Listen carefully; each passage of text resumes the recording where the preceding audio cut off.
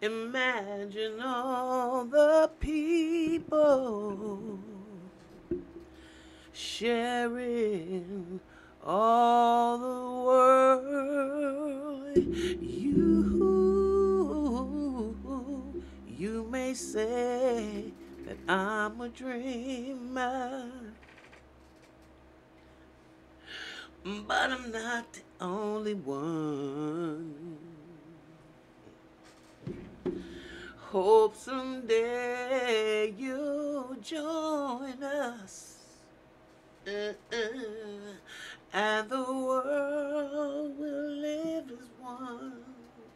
Ooh. Imagine there's no heaven. It's not hard to do. No hell below us, and no religion too. Imagine all the people living life in peace. You may say I'm a dreamer. All right, let me quit before I get flagged. Okay, good morning, good afternoon, good evening, my illustrious family. You know, I have to call this place the crazy house, the mental house, not because I'm making excuses or for people's responsibility and they can just blame whatever problems they have on mental health. However, how can you be normal in a crazy society? Please make it make sense. If everything around you is mad, and you know it's mad, you looking at it, you looking at all the isms, schisms, separation, the hate on hate, but then you think that what grows out of this soil could be normal, perfectly fine. I mean, that is such a gaslight. Listen, y'all. When I look at what's happening, and all the distractions that's going, and trust me, believe me, there are many. You got people worrying about voting. You got people worried about reparations. You got people worrying about um, gay rights. You got people worried about trans rights. You got people worried about uh, med- uh, uh, medical insurance. You got people worried about the disability. You got people worried about the Social Security. But check this out. You don't hear nobody talking about what's really going on in Taiwan, and China, and America, and Russia, and all the things that could let y'all know that the end is possible, and it may be possibly closer than we all think. And all those other things like who gonna win the NBA championship, or if Jokic, the Joker, is gonna have more points than Jimmy buckets. I mean, all these distractions we got, and Lord knows there are millions of them, to keep us, first of all, as the human family, to just seeing who really is the marionette. You got crazy ass white people that are shooting black people through the door. Now, you know damn well every white person is not like that. Oh, we couldn't have had a John Brown or a Viola Luso. So you already know that you wouldn't have had abolitionists. You wouldn't have had the Quakers. You wouldn't have had that if all white people think like the white man that shot that kid, or that crazy ass woman who shot AJ through the door. These are white people that have bought into the propaganda, okay? And now, to some degree, when you've experienced a lot of privilege, sometimes equality looks like oppression, right? And then you already know, kids will be kids. You got a whole situation where she don't like seeing these people, the way these kids are playing. And I had a white woman that I grew up with when as a child. She used to take our balls and call us niggers and all kinds. And she lived right next door to us, right? And I want you to hear me real good, y'all, because this is the truth for God in heaven. Old Marion is gone now. She gone.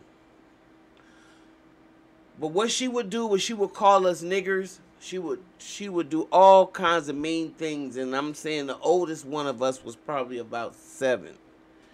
I was real little. I'm sorry. And I had no idea what she was saying. Except for when she would come out real fast with that stick and be trying to stick it at us through the fence.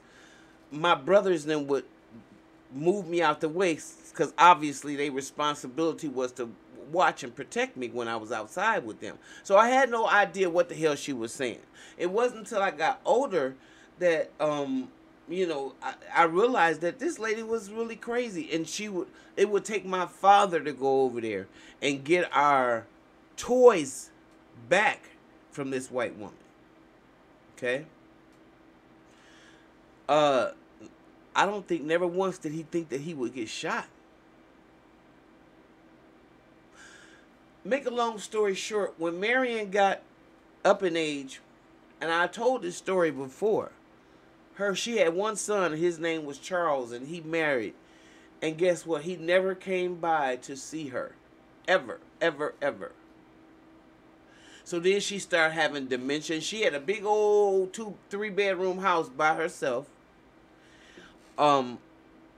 She had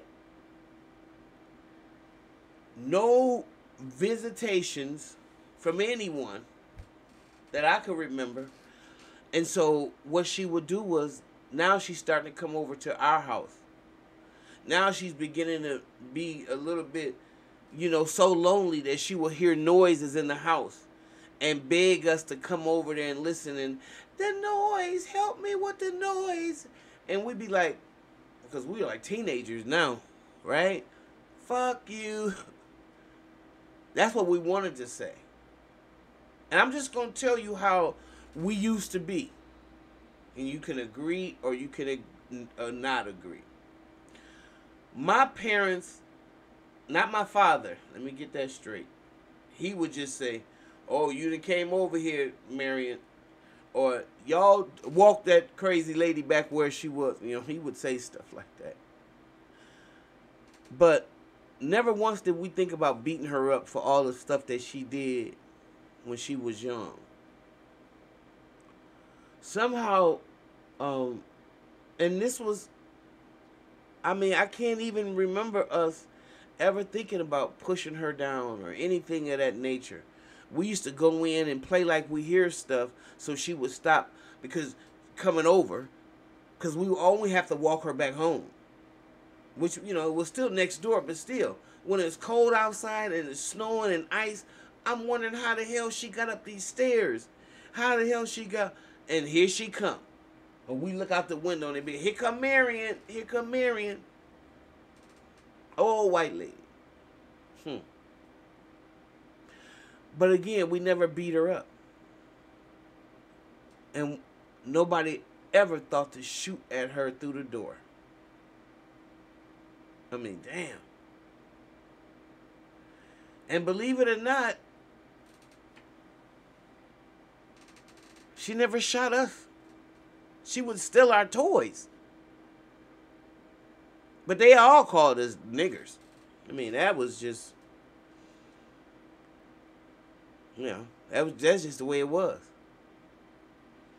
So when I think about these stories and I look at how this United States has divided us all, from LGBT, everybody, we just so divided that the puppet master is laughing. Can you imagine If all the people that wasn't in that 1% could find more in their sameness than in their differences, can you imagine what the hell would happen? The jig would be up.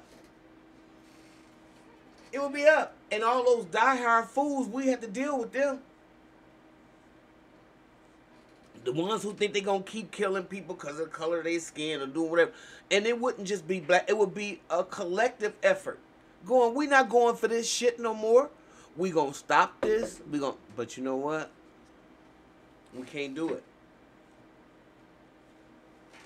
It's been hundreds of years ingrained in the society to get it to where it is right now.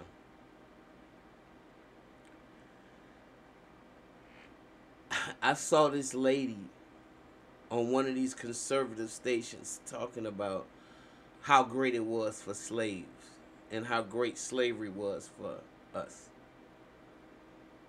You know, and of course, she was alive when the shit was going on, Jim Crow,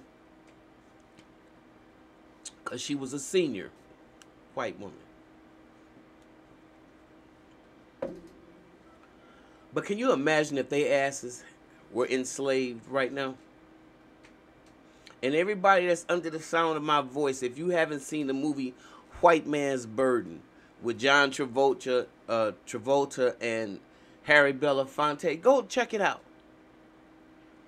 Go check it out. It's almost one of the best movies I've ever seen. And they took it out. They let it play for a little while. They just banned it from the theaters because they couldn't handle it. Couldn't handle it. You look at this poor white trash who don't have a pot to piss in and a window to throw it out of, and then they have the nerve to be racist against black people. Well, I'm white because the puppet master have gotten him to believe into the illusion that he's better than somebody. And it reminds me of that a scene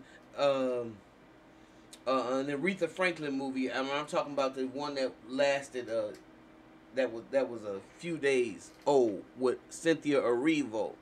It reminds me when the white boys wanted to rape and maim CL when his car crashed at the beginning of the movie and he was changing a flat tire, and he made Reed get in the back seat and he said, "You like my car?" You remember? He just threw him the keys. He threw him the keys.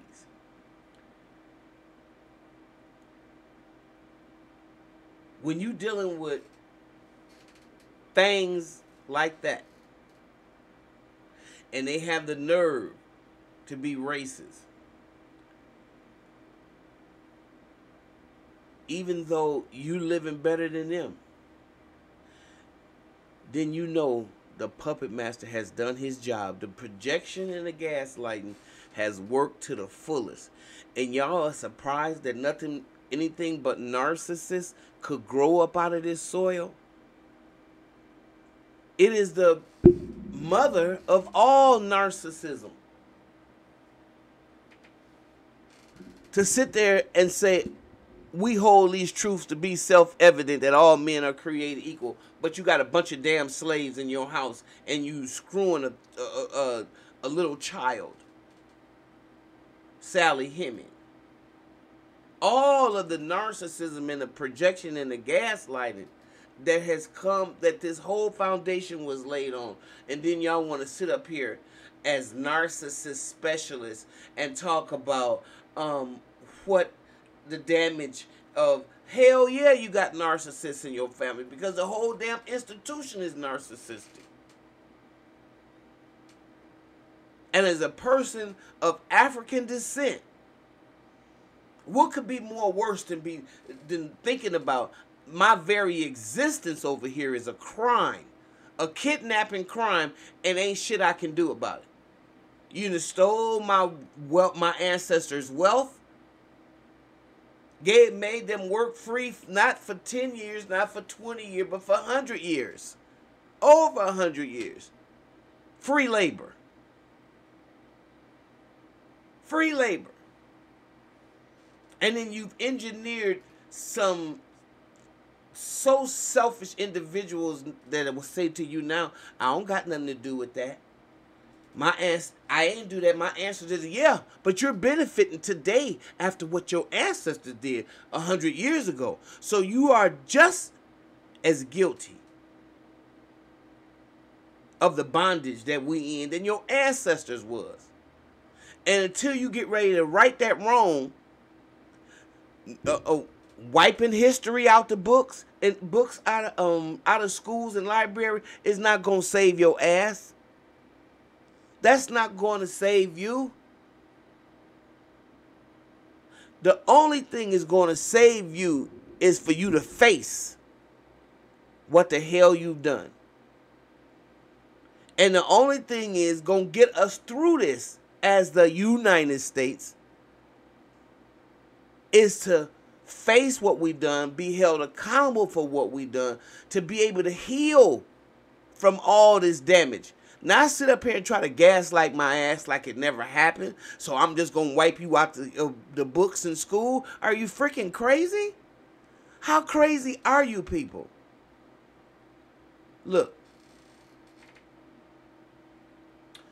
I'm getting a little upset because y'all frustrate me sometimes, because I know as a society we are so much better. I've seen changes, whether they were superficial, whether it was not. I was alive when the biggest civil rights legislation that was ever passed, it was possible. We were moving in a great direction as a human family. And now we just,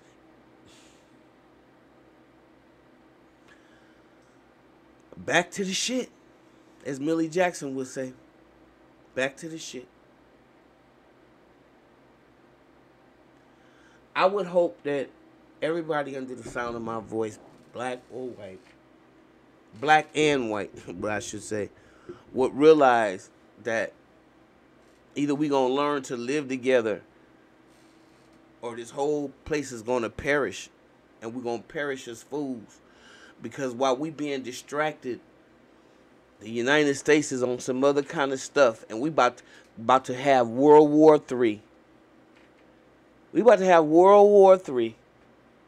While you got people over here telling you vote for a Democrat or vote for a Republican, vote your best interest, and that's going down the list. You don't vote for that's how voting is effective. How it should work. But when you got corporate America just